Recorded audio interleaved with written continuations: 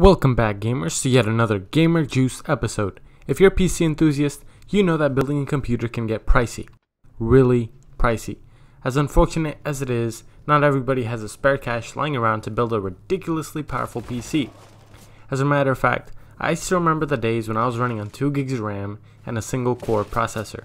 I couldn't even alt-tab out of a game without my entire computer crashing. It was ridiculous. That being said, this video goes out to all those PC gamers who have yet to build their ultimate PC. Coming up, 5 of the best FPS games that your toaster can run. And I just want to put this out there to be safe. Please don't try plugging your toaster into a monitor. And before we get into the video, don't forget to smash that like button, subscribe to the channel, hit the bell, and well, that's it. Let's get into the video. Number 5, Iron Sight. Playing this game, it feels like you're playing on a budget Call of Duty, but still, it's a fun game. For the game being in an open beta, it's very well made. You have the game modes you can expect from most first-person shooters, game modes such as Search and Destroy, Capture the Flag, Elimination, and more. One of the similarities it shares with Call of Duty is the inclusion of what appears to be perk packages, giving you the ability to spawn in different types of drones. The second similarity that immediately reminded me of Call of Duty was the leveling system. While you do have your basic level system for your character, your weapon unlocks depend on the level of each individual weapon. Not hating or anything, just pointing out some of the similarities that stuck out to me. Definitely a fun game worth checking out whether you're running on a toaster or not. Number 4, Double Action Boogaloo. The name of the game sounds ridiculous, yeah it does. This game is built off of the Half-Life 2 engine, so it may feel a bit nostalgic if you've been in PC gaming for a while.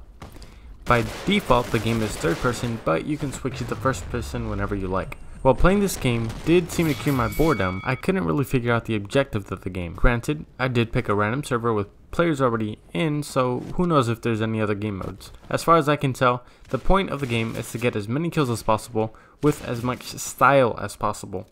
You're basically a free runner with guns, which honestly isn't a bad idea had this game been built on a more recent game engine. I know there's Mirror's Edge, but Mirror's Edge isn't exactly multiplayer. Other than accumulating kills with style, I did notice that there were occasional objectives like delivering a briefcase, killing a target, or racing to multiple checkpoints, and whoever gets to every checkpoint without dying wins the race.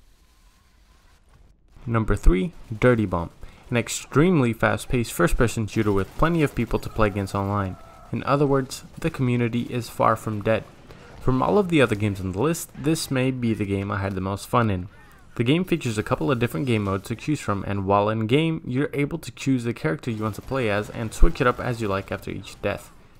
Though, starting out, it does seem like there's only 3 characters to choose from. Each character has their own weapons and gadgets. Loads of fun, and without hesitation, I would recommend this game to anyone looking to jump onto a free PC game. Number 2, Black Squad. A fun first-person shooter for quick matches, though I will say that the moving mechanics in this game feel really slow, and the only way to run is by pulling out your knife. But even then, the running still feels very slow. However, I will say that the graphics in this game are great, much better than you can expect from a free game. And even though the moving mechanics don't feel great, the shooting mechanics do. In a lot of games out there, you have a wide selection of weapons to choose from. But the higher recoil and spread makes a lot of those weapons unusable. In Black Squad, it seems to me as though they hit that recoil sweet spot. I'll be honest though, spread seems pretty much non-existent in this game. Number 1, Counter-Strike Global Offensive. This game is a classic, and if you haven't heard of CSGO before, odds are you've been living under a rock. The reason I say that is because to this day, CSGO is a massively popular game due to the game being one of the main games when it comes to esports, not to mention the rare items you can find that can be worth hundreds of dollars. The game features a few different game modes to play from, and this should go without saying. Getting into a match should not be an issue, with this community being one of the most active gaming communities out there. Alright gamers, that's going to go ahead and wrap it up for this video. Be sure to like the video, subscribe, and hit that notification bell. If you have any recommendations, we'll be more than happy to take them. Go ahead and leave them in the comments down below. And we'll see you on the next video. Until then, enjoy some more of the gameplay.